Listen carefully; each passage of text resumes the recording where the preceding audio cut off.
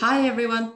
Old friends, new friends. I saw some familiar names. And as you can see, we have guest Lisa C on the screen with us. And I'm Zhang Mei. I'm founder of Wild China. Welcome to our 84th event. When we started this a year and a half ago, we did not think we would count to these numbers. We thought pandemic would be over, everybody would be traveling. But very sorry, we are still Zooming and we'll continue. In any event, this is our monthly book club.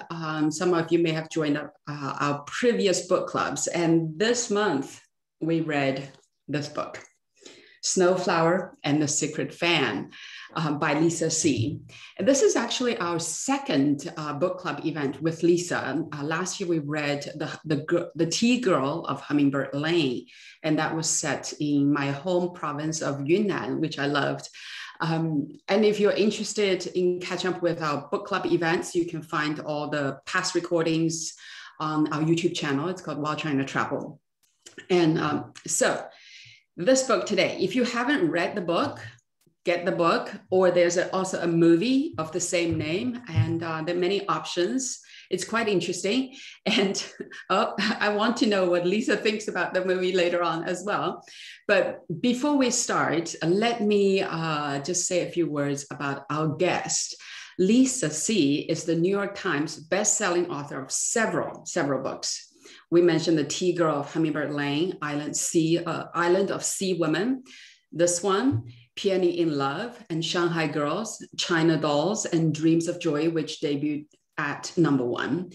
She's also the author of On Gold Mountain, which tells the story of her Chinese American family's settlement in Los Angeles. And in addition to her historical fiction novels, Lisa has also written a mystery series that takes place in China as well. Her books have been published in 39 languages around the world, and she has received the Golden Spike Award from the Chinese Historical Association of Southern California and the History Makers Award from the Chinese American Museum. Lisa was also named National Women of the Year by the Organization of Chinese American Women. So please join us in thanking Lisa for taking the time to be with us again. It's an honor to have you. And logistics, we will have about 15 to 20 minutes handed over to Lisa to talk about why this book and her journey to this book. And then we'll just kick off with Q&As. We have a group of questions that were previously submitted, but if you have any questions, just feel free to type into the chat box or Q&A box. We'll try to get to them as quickly as we can. So Lisa, I'll hand things over to you and let's talk about the Snowflower and the Secret Fan. Well, thank you for having me back. And this is really wonderful. And thank you for everyone who's joined in tonight, wherever in the world you are. So Snowflower and the Secret Fan. I think the thing to do is sort of cast your minds back in time to the mid-1970s. It's the height of the Cultural Revolution. And an old woman is traveling by train and she faints in a train station. And people come to help her and they find in her clothing these little pieces of paper with what looks like secret code written on them. And of course, this was the height of the Cultural Revolution. Everybody was very suspicious, but nevertheless, so as a result, they arrested her thinking that she might be a spy. And so they brought in different cryptologists and different, linguists and people like that to come and look and try to figure out what this was. And again, because it was the Cultural Revolution, all of those people were arrested and then sent out to the countryside. And they didn't come back until the mid-1980s when they once again took up this study of what could this be. And it turned out not to be a secret code for spy purposes. It was actually a secret writing system developed by women, used by women for about 1,000 years, kept a secret for about 1,000 years from Hunan province. And so this just really amazed me. Now, the way I found out about it initially was that I had reviewed a book for the Los Angeles Times on the history of foot binding. And in that book was just a 3 or 4 page mention of the secret language. And I just became totally obsessed. Again, here was a language invented by women, used by women, kept a secret by women for 1,000 years. I mean, a remarkable thing. And I just kept thinking to myself, how could this exist and I didn't know? And then sort of, how could this exist and we all didn't know? Because, you know, so often we hear about women in the past. There were no women writers. There were no women artists. There were no women historians. There were no women architects. There were no women chefs. There were no women fill in the blank. But of course, there were women who did these things. It's just so often what they did was lost, forgotten, or deliberately covered up. What made this different was it was the women themselves who had kept it a secret. So truly, I became obsessed. And whenever I would have free time, I would poke around on the internet to see what I could find. Now you have to remember this is more than 20 years ago at this point. And actually, there were 2 things on the internet, on the entire internet, just 2 things about an issue. And then I lived pretty close to UCLA. I would go over to one of the research libraries there to poke around. And, you know, there too, I would find 1, 2, 3 things. But whatever I found, instead of calming my obsession, it actually fed my obsession. Until one day I said to my husband, you know, there's only one thing I can do. I have to go to China to see what I can find. And so off I went, and this is a pretty remote county in southwestern Hunan province. It's called Jianyang County. And while I was there, you know, I was walking from village to village. I got to interview at that time, the oldest living Wushu writer. Her name was Yang Wanying. She was, I can't remember, 93 or 96 when I interviewed her. She had bound feet. She taught me how to make bound foot shoes. She taught me how to make wedding quilts. She talked about the time before her feet were bound, what it was like to have her feet bound, the importance of this secret language in her life. There were 2 types of relationships that developed out of this secret language. One was called a sworn sisterhood, and the other one was a Lao Tong relationship. So what would happen was, you know, in a particular village, all the little girls who were having their feet bound would be brought together. They would go upstairs to what was called the upstairs room, and they would learn to embroider. They would learn to sew and weave. They would be preparing things for their dowries to take into marriage. And they would also learn this secret writing. And so these, you know, again, sworn sisterhoods, they'd all come together, you know, several times a week to be together to learn the secret language and do these other activities that would make them good wives and mothers. When they turned 15, these girls were married out into neighboring villages. And once they married out, that sworn sisterhood dissolved. And so that and you could never see them, you know, your sworn sisters again. And so all that these women had, and once they married into their husbands' homes, they went up into that upstairs woman's chamber, and there they basically stayed until they died. And so all those women had to keep them company, to offer comfort, for even entertainment, were the things that women, their sworn sisters, had written to them, you know, from the time they were 5 to when they had married out. The other relationship, this Lao Tong, means old same relationship, same kind of thing. Little girls are about 5 years old. They're just having their feet bound. But it's also a time when the matchmakers are coming, again, to look for little girls in this village to marry out to little boys in the neighboring villages. And sometimes the matchmaker would come looking for another girl who could match 8 characteristics.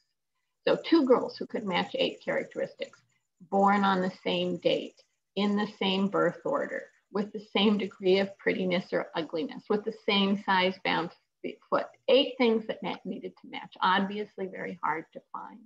But if those 2 girls could be found, they would go, they would be matched in this Lao Tong relationship. They'd sign a contract, and they too would go up to the upstairs chamber. They'd learn to embroider. They'd work on their learn how to do, write nushu.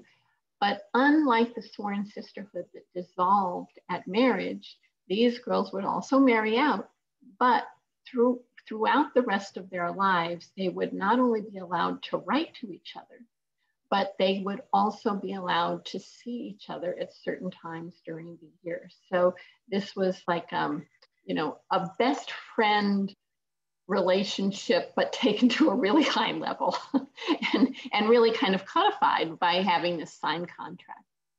So when I was working on this, I really thought about three things kind of simultaneously. One really had to do with friendship.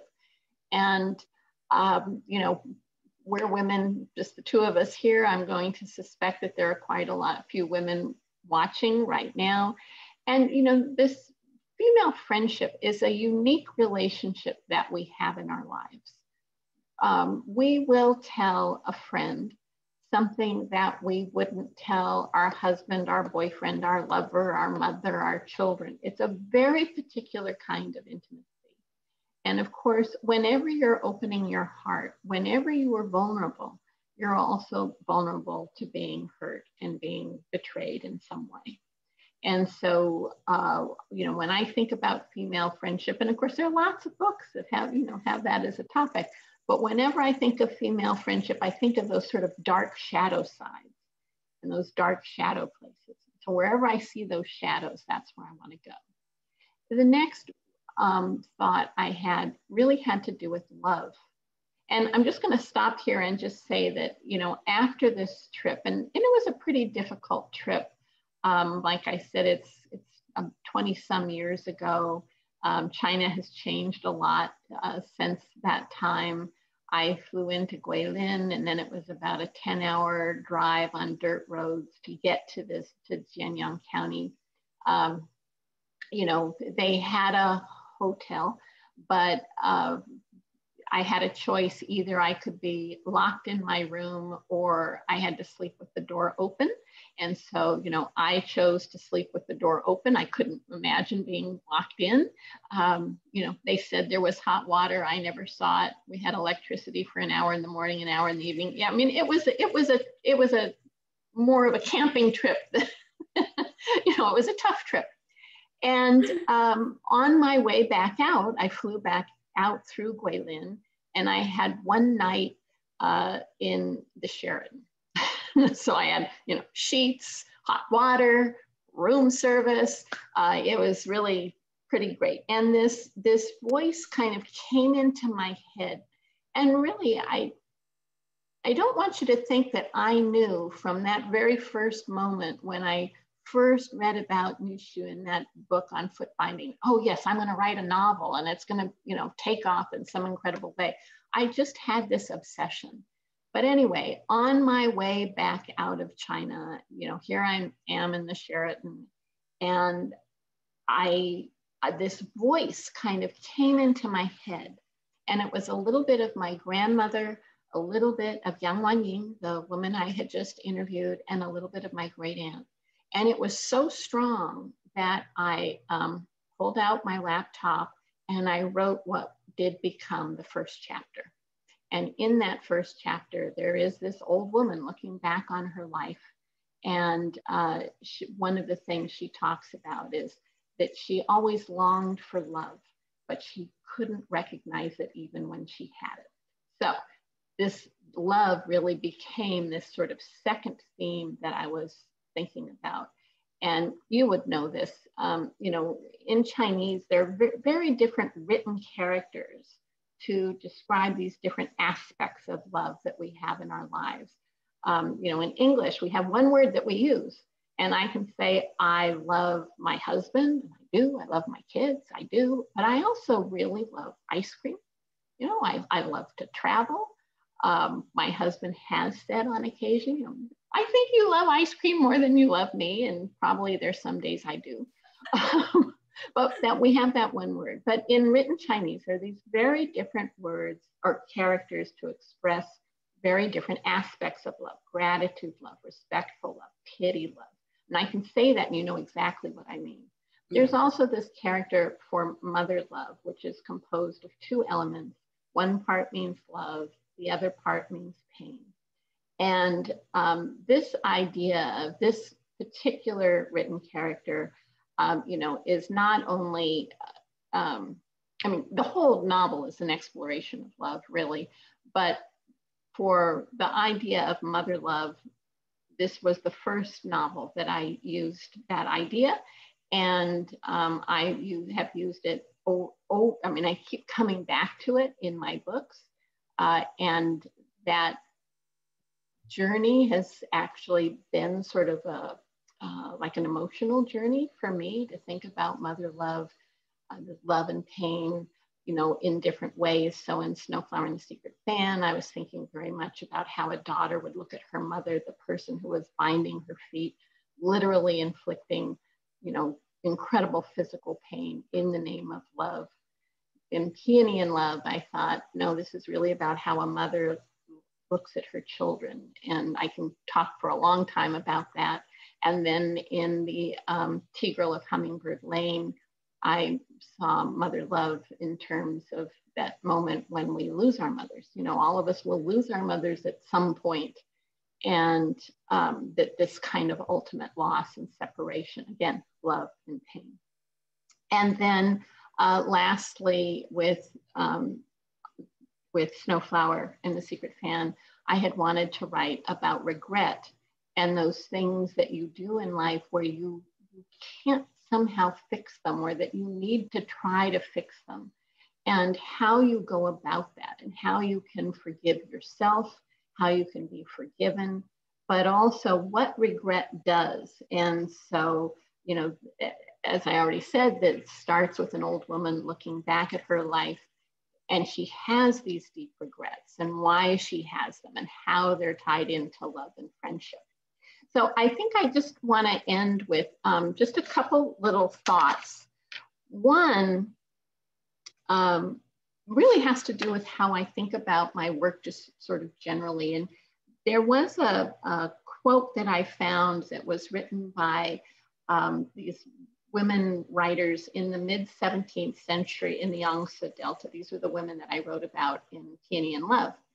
And they, here was this area where there were just all these women writers who were being published, more women writers being published in this one area of China than all together in the rest of the world at that time. So just really remarkable.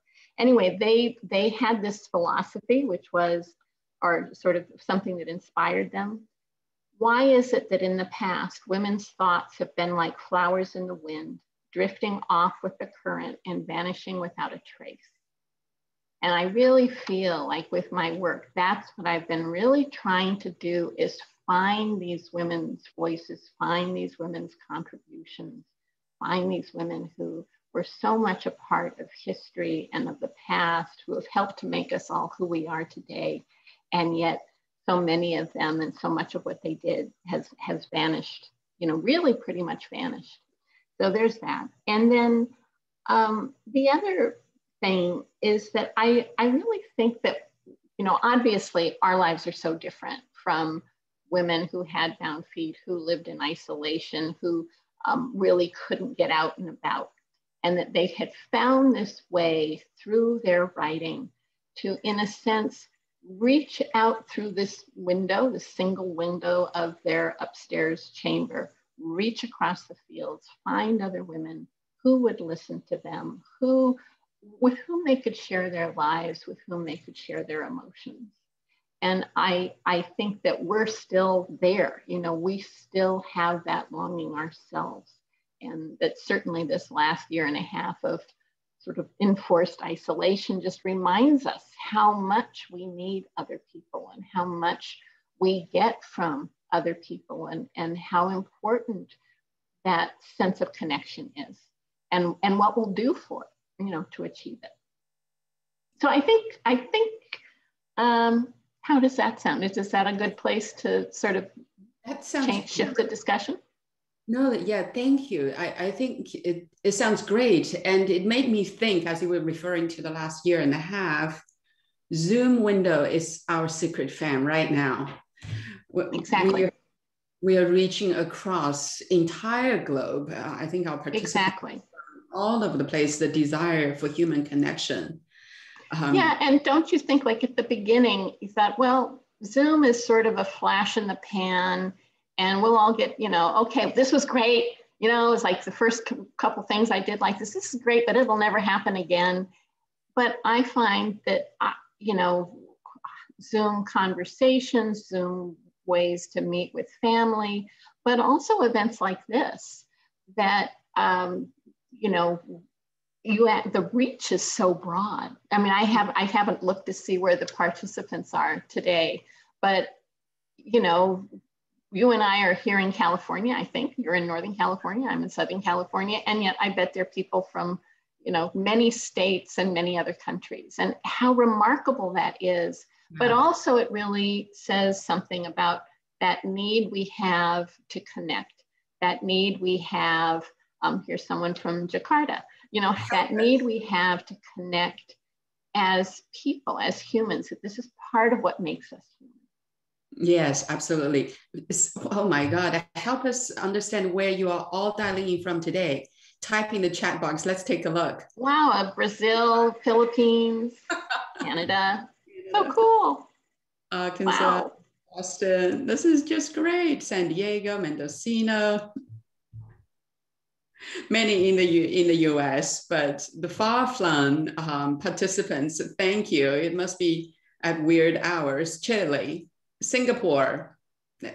This is great, isn't it? Okay.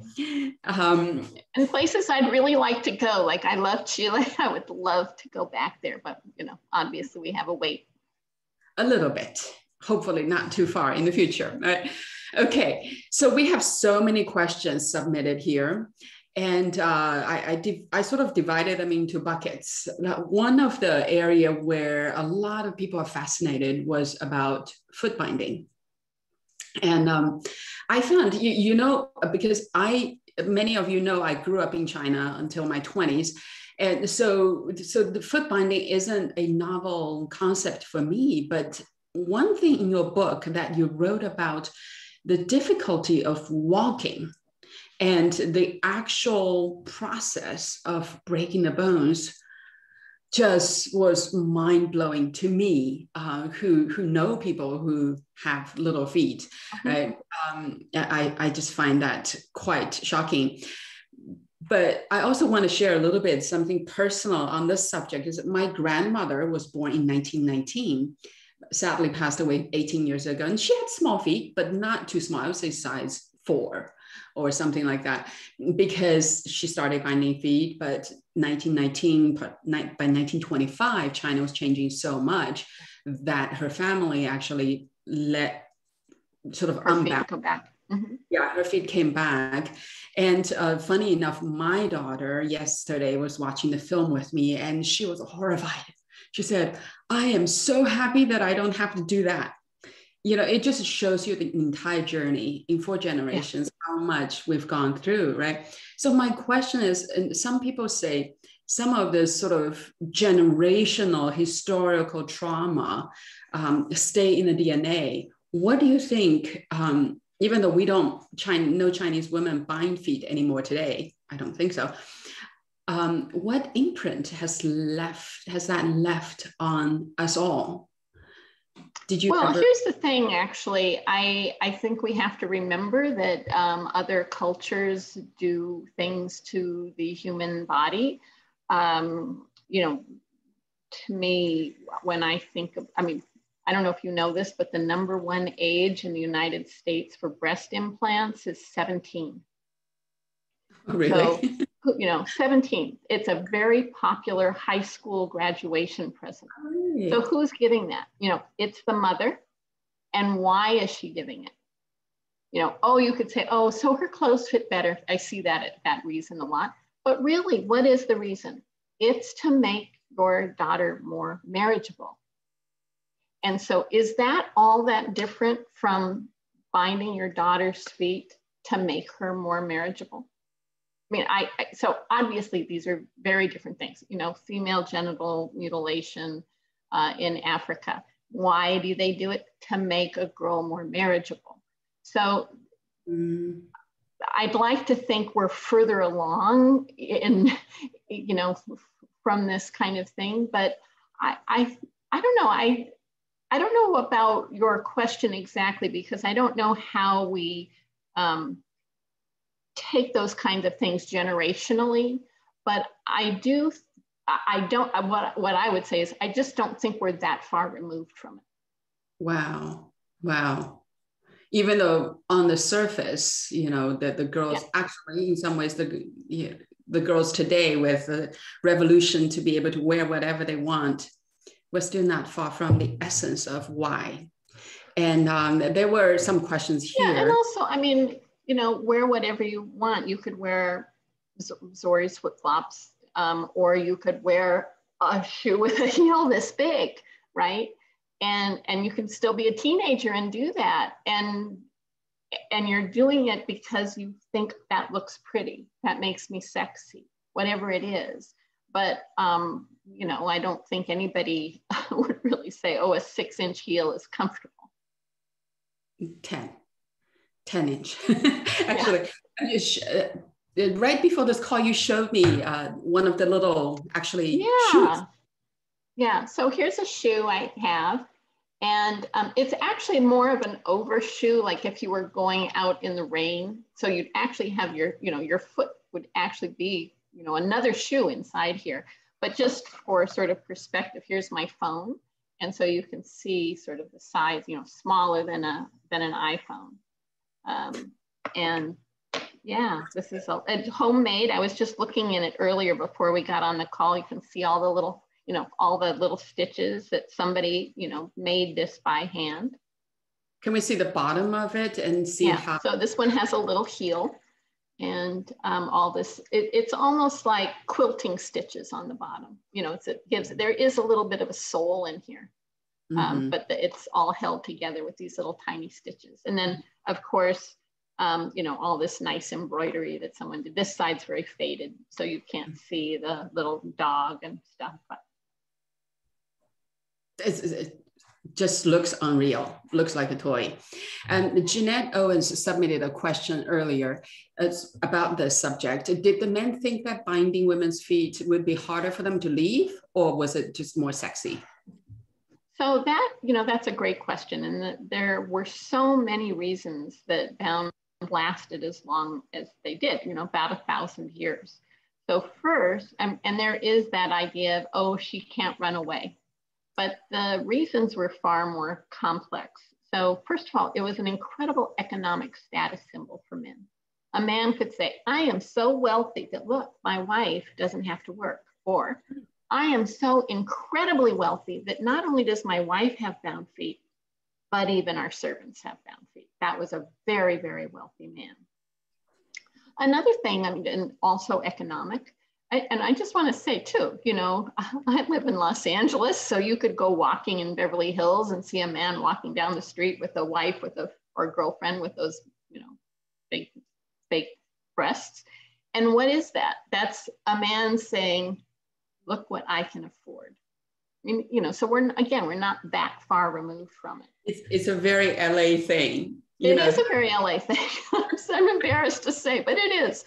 But anyway, so that's one. But another economic factor was that this meant that women were really confined to the home, and even really elite women would do embroidery, weaving, all of these handicrafts that could be sold. There's a very good book called, I think it's The Women of the Zhang Family by Susan Mann. And there was, you know, this family of really elite, well-educated women. And I think it is the 17th, 18th century, many of whom created a living, helped their families by all these handicrafts that they did. Another reason, you know, men are men. And so there was a whole sexual component to bound feet. Whatever you can imagine they did and more. This is something I actually haven't written about very much because it's like, for me, this is like, I don't want to go there. So really, like whatever you think they did, just like multiply it 50 times. Unbelievable. I think this still doesn't explain how it could last so long. This was something that was passed from mother to daughter, generation after generation for 1,000 years. And so again, I'm just going to go back to what I said earlier. If a mother could give her daughter a pair of perfectly bound feet, then her daughter could marry into a better family, have a better life. And we have to remember, what were the options for girls in those days? You could work in the fields. People didn't live too long doing that. You could be a servant. You could be a concubine, you could be a courtesan, you could be a prostitute. These are not great options. No. And so, this idea that mothers could actually try to improve the chances of life and ease for their daughters. But then the last thing is that women liked their bound feet. And so in China, they used to have in villages and towns, the equivalent of beauty contests. And the women would line up like behind a curtain, and all you would see was just the 3 inches of their feet, right? That's all you saw. And the judges would walk up and down and walk up, and then they finally say, here is the most beautiful woman in our village. And the curtain would come down, and it might be a woman in her 70s, 80s, or 90s. So here's the thing, bound feet never changed. They didn't gain weight, they didn't get wrinkles, they didn't sag, they stayed exactly as they were by the from the end of the 2-year process to making them. As a woman of a certain age myself, if I just had one part of my body that would just stay where it was supposed to be. Yeah, I want to read this comment from Monica Gomez says, when I read the part, I cried and cried since I have a daughter and I will never be capable to do anything that hurt her. The one thing here we're talking about is the mothers in China who are binding their feet are doing it out of love. That's the most ironic. And just this idea that you're actually giving your daughter a chance of not, let's just not forget that it was all arranged marriages. So it's not like these girls had a big choice or many options. If they ended up in a bad place, you can just see what happens to Snowflower in this novel. But the other options were not good options, and that I think about this a lot. I really appreciate that Monica's thought, because this is something I've thought a lot about. What would I do if this was the only thing that I could do to help my daughter have a better life? Yeah, difficult choices. Okay, I want to move the conversation a little bit along this Lao Tong relationship. I have to admit, it's the first time I heard it. And from reading the book. And so I started Googling it, and I realized the entire first page, anything that mentions Lao Tong refers to you. And, really? Yes. Yes. So that shows, how the internet has changed since I first started working on the book. It also shows you single-handedly brought the awareness up big time, right? And we have a couple of questions here from the audience. Abigail has asked, you have such insight into this female relationship in your books. Do you find inspirations from your own relationships and somehow weave that into the story? So here's the thing, I don't have a friend like that. I don't. But I've watched, my mother had 2 best friends from the time they were in 7th grade and literally until the day my mom died. So it was 70 some years. And then my sister has had a best friend since they were both 3 months old. And so while I have not had that relationship, in the case of my mother, I watched it my entire life. And then in the case of my sister, I've watched it her entire life. So I've had this kind of, view into what that's like and the ups and downs and those moments when I think of my mother and her, that was different. It was 3 friends. but how, so Joan, Jackie, and my mother, Carolyn.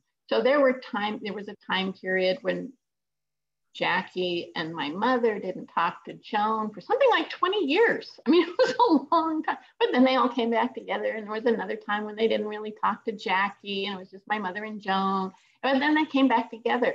And I think sometimes in our lives, we, you know, especially how we move so much now and, you know, change jobs, and our lives are so much more mobile.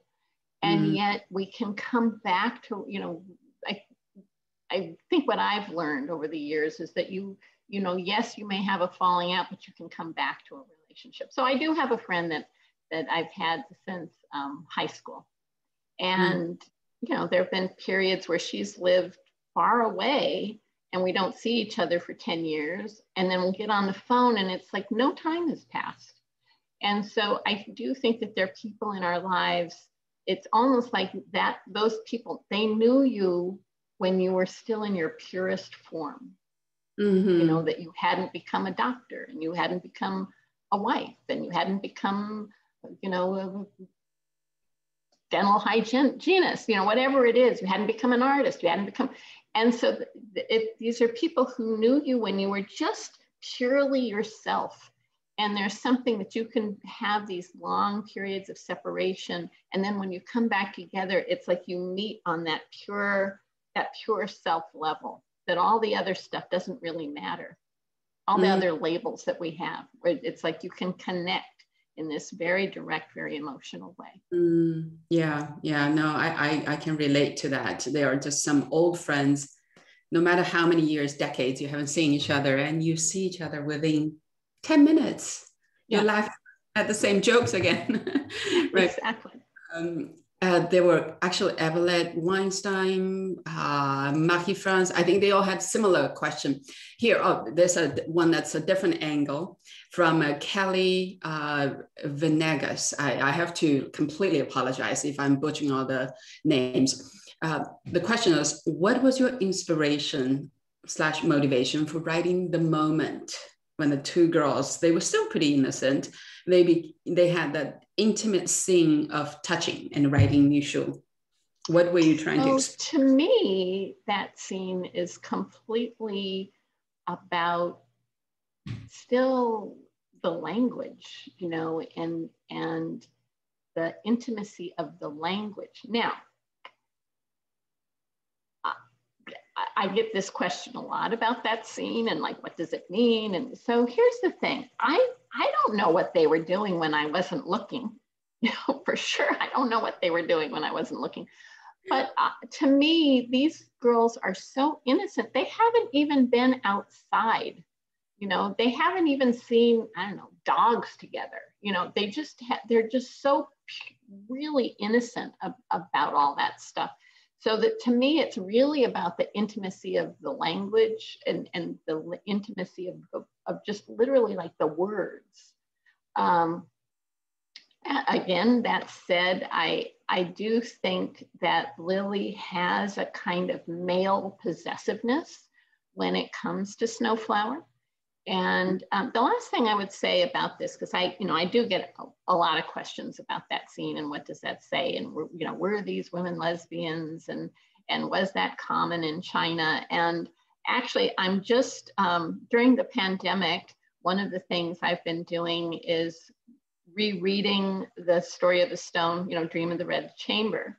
And I've been following along, reading it with a podcast called Rereading the Stone.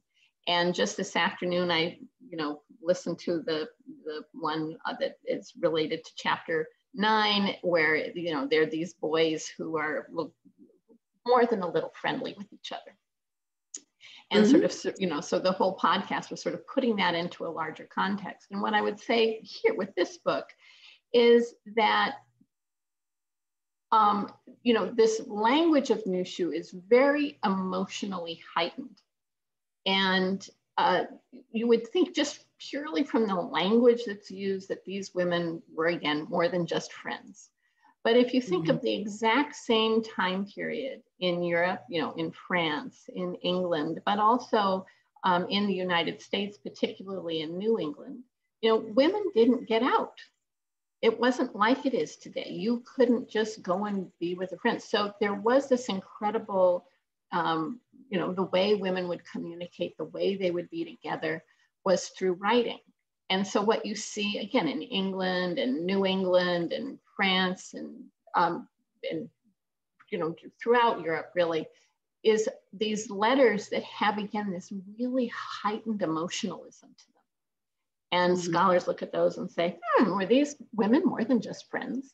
And I think what all the scholarship has pointed to is that it's basically at about the same level as it is today. There's somewhere around 10% of women, were having romantic relationships, but really this was just about having an emotional connection through words, through writing. Very interesting. Just one other thing about that, here in the West, marriage in that same time period that I'm writing about in The Snowflower and the Secret Fan, it wasn't like it is today. Women were still very isolated, a lot of arranged marriages. You didn't have the same kinds of conversations with your husband that we might have, or your loved one that we might have today. Who are we going to vote for? How are we going to pay the taxes? What are we going to do about the rent? What about that mask mandate? The kinds of Johnny got in trouble in school. What are we going to do?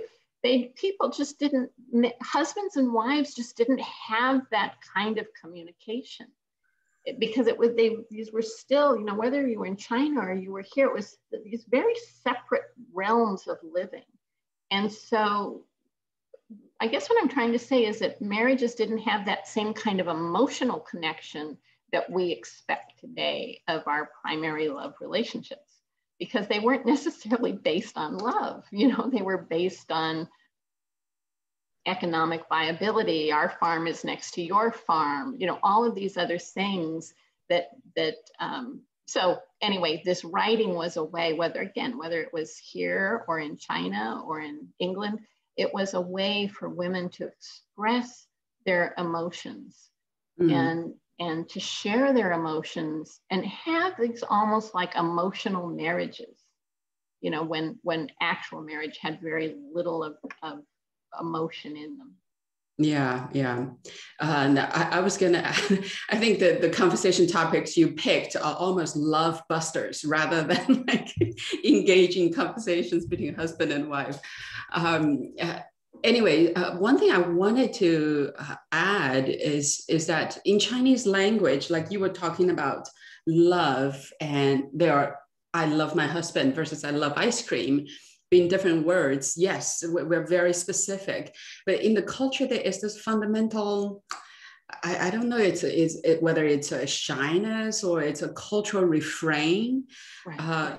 Love is not used, and for gay, lesbian, we never had a language to describe them. We don't have the words for them.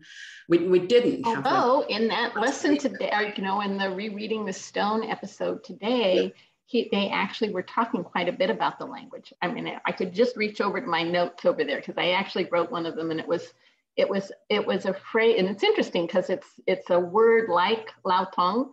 But it means something like blood brothers. But blood brothers is also a word, in that time that was used for the younger male in a gay relationship. So there were words, but I think that they were, maybe not everybody really understood the sort of subtext of them. Yeah, and to me, I would think of this Lao Tong being a little bit vague in that not defining a clear border, whether this is a physical relationship or just emotional support relationship, right? Okay, so on the same subject, Stephanie Pham actually specifically asked, why did you choose this particular time period and setting? Is it about the relevance of today? And in fact, what we can learn from unknown history? In fact, that brings me to the movie, right? The movie had another part of the story that brought a similar relationship to the modern days. Why did you choose that specific? So I could have said it any time over 1,000 years, right? I could have said it when it was invented. I could have said it in the Cultural Revolution and used that old woman who was found in the train as, in the train station as kind of the jumping off point. But one of the things I found, so there isn't a lot of old Nushu that has survived. And the reason is that typically what would happen was when a woman died, her family and friends would come together and they would take all of her writing and burn it so that it would travel to the afterworld, where it would be an introduction of her to everybody else who's there, but also that those words would keep her company. And so that's one reason. So, a lot of it was burned purposefully, but then Sino-Japanese War, a lot was destroyed in that time period. And then of course, during the Cultural Revolution, so much was destroyed. And so not a lot has survived of the old Nushu, but one of the pieces that did survive was written by a woman who lived, in this area in Jianyong County, who lived through the Taiping Rebellion. So remember earlier how I was saying, no women historians. This is the only piece of writing that has survived that talks about the history of what happened in that county during the Taiping Rebellion. And she described, I knew when I read this piece and what they went through, that, how she talks about the women going up the hill, hiking up a mountain in 3-inch feet. Just think about that. And then living outdoors in the mountains, in the snow. And then finally coming down the mountain, and so more women died coming down the mountain than had died going up, because, no bound, they're just gravity pulling them off as they're trying to walk down this cliffside. And so I knew when I read that, I knew that no matter what, I wanted to have that in the story. And so everything really, was like, I didn't know where it was going to fit in, but that I knew that I wanted to use that. And it was more important to me than, how Nushu came about originally, or the old woman in the station, or anything else. To me, being able to use the material about the Taiping Rebellion sort of trumped everything. Yeah, so that there's the motion there, a dramatic motion. Yeah. Okay, thank you. I want to move the conversation towards the writing process. There are quite a few questions there, and specifically on this book. And you mentioned after your conversation with the lady who showed you her bounty, you wrote the first chapter. How formed were the characters, Lily and Snowflower? So what's incredible to me about that first 4 pages is that and I truly had not been thinking about a book. I just had an obsession, but whatever the book became, it all came out of that first 4 pages. That here was a woman who was looking back on her life. She had regrets. She longed for love. She didn't know it when she had it. And then she's got a fan, and there's some kind of a secret in it, and you're not going to find out what it is until you get, another 350 pages in. So that's what I knew. I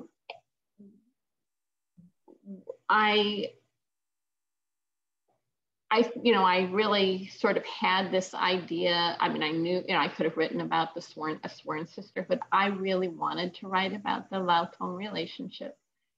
But to me, the thing that was challenging, I think, was to just think about that kind of isolation. I'm out until the pandemic, I was out and about all the time. I travel, I go out on book tour, I go places to do research.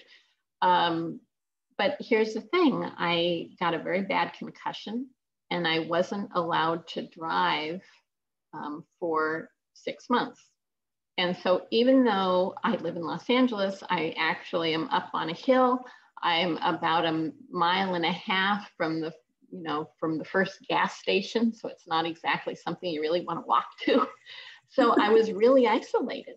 And I have 2 windows in my bedroom, but a good part of the book I wrote actually in bed, and with just 2 windows, and really experiencing a kind of isolation that I've never had in my life before.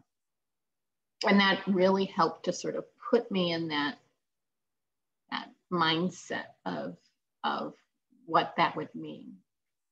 Wow. So you were recovering and you were writing. And and I'll just say one other thing, that because I had a concussion, one of the things that had been affected was my ability to find words.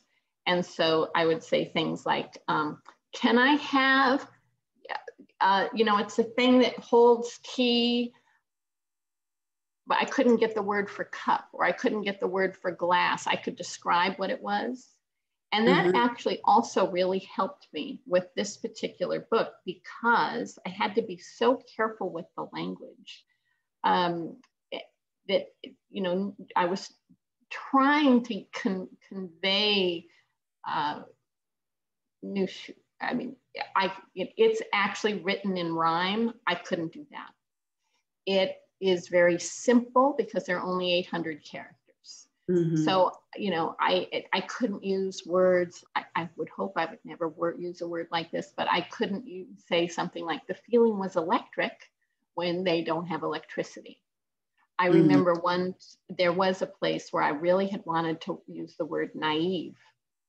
And, that means childlike, but in my head, there's a lot more to it than just childlike.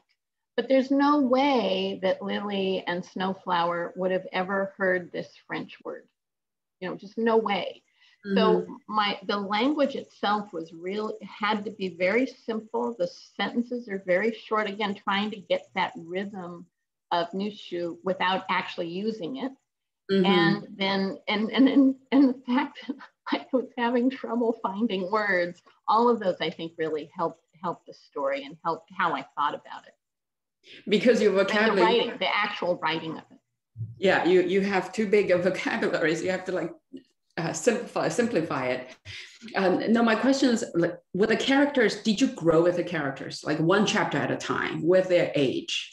And the plot would just come, and you didn't really pre-plan for? No, there were certain things I knew. And a lot of it just has to do with their ages. So, there's going to be the time before Lily has her feet bound. I just wanted to sort of show that freedom that a little girl would have if she just has her regular feet. Yeah.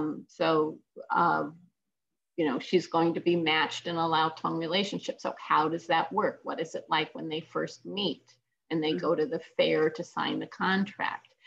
They're going to be in arranged marriages, and at some point they're going to have to go up and get married and move into that house. One thing, this is a story about Lily and Snowflower. Well, when, back then they didn't have birth control. So when Lily moves into her husband's house, there are a lot of people there. How was I going to deal with that? Well, I gave them typhoid, or whatever the dread disease was, and it just wiped out a bunch of people, which helped me, So and then obviously I wanted to use the Taiping Rebellion. So there were certain kind of set pieces that I knew that I was going to use. That right there, that's kind of an outline that gets you pretty far into the story. And then finally, that there's going to be something that splits these 2 women apart. And that I didn't know what it was. I just knew it was coming. And it took me a long time to sort of think that through. And also this idea of misunderstanding. And the misunderstanding, and I think we can relate to this completely. When you send an email or you send a text and it feels completely innocuous, but somebody else, because you're not seeing someone's expression, you're not hearing the tone of their voice. I've had emails like that where I'm like, that really hurt my feeling, or that really makes me mad, whatever, but they didn't mean it in the way that I took it. Yeah. Right. Yeah. And so I knew that there was going to be, because the language is phonetic, because one girl has more education and sort of finesse than the other one, I knew that there, right off the bat, that there are opportunities for misunderstanding that that were inherent in the written language, and inherent in any written language, right? So but I didn't know what it was going to be or how it was going to work. I just knew that it was coming. Yeah. Thank you for sharing that. Yeah. Now, zooming out, just writing in general, what inspires? This is a question from Libby Kosowski. What inspires and motivates you to write each day? I don't know. Each book takes me about 2 years. The majority of time is spent on the research. The writing is actually the least amount of time, and then the editing is somewhere in the middle. So, I love the research. It's my favorite part of the process. If I could just spend my life researching things, I would be so happy. I mean, to me, it's like the biggest treasure hunt. I never know what I'm going to find, and then you find certain things and it's like, oh, I've got to use that, finding that piece of writing about the Taiping Rebellion, changed the novel. When I was there, there was one point I was in this little village and it was hot, trying to get pretty hot, and just sitting on this kind of porch outside this house, and there was a big walk embedded into the porch. Huge, huge thing. And it turned out that was the house of the butcher. So, when I saw that walk, that's when I knew who Snowflower would marry. So there's things that happen in the course of research that just change the course of a story. But the actual writing, I do have an outline. And I think even how I described those things earlier, there's a girl who, you see her before, she has her bound feet, then getting her feet bound, being in an arranged Laotong relationship, being arranged in a wedding, those are certain, like almost like signposts along the way that I know, I'll have in my little outline. But it's actually when I sit down to write, that's when the real creative part happens. And it's like I take all of that stuff that I've learned, that I've come across, but it's also really thinking about the emotions of these characters. To me, they're very real people. And to just try to live in their clothes, try to be in that room with them as they're going through their lives, and to me, that's the real creative part. And, sometimes it's really sad and hard. And,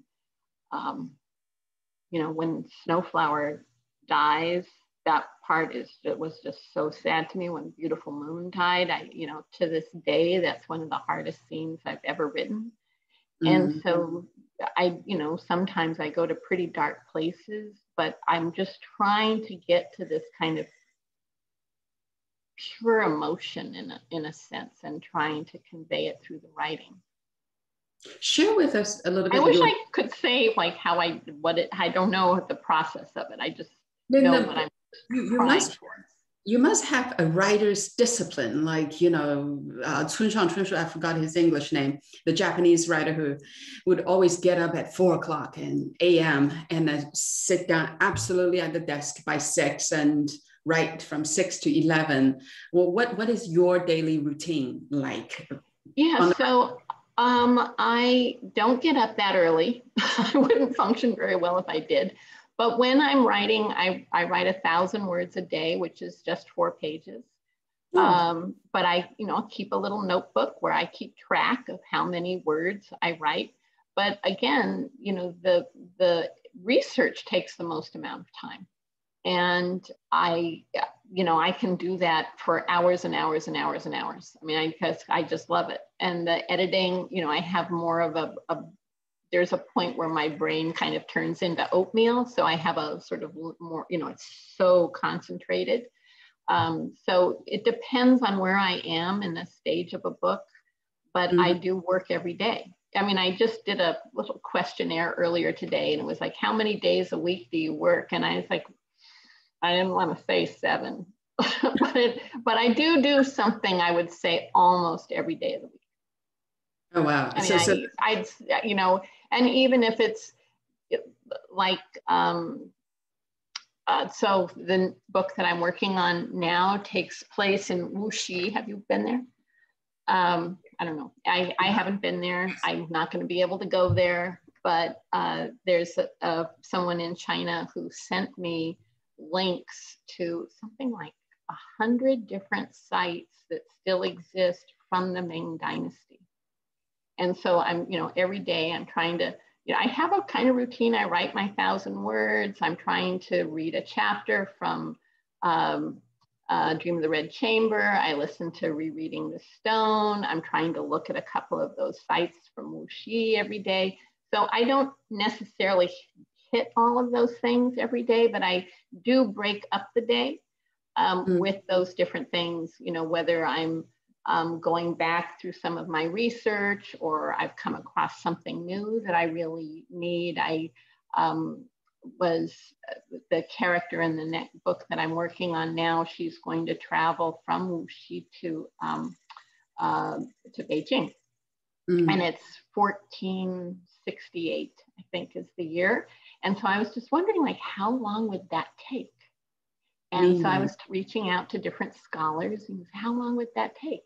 And somebody mentioned to me that there was a Korean diplomat stationed on Jeju Island that I had written about in The Island of Sea Women, who actually was shipwrecked off the coast of China in 1468. And he kept a diary of his journey from where he was shipwrecked to Beijing, you know, and it's like a day-by-day diary. So not only do I know now, you know, how long it took, but what the weather was like on particular days, what he ate, what, you know, what it looked like as he was passing through different villages, how it was different in the south, and then what happened, you know, to the landscape, to the architecture, everything as it went north.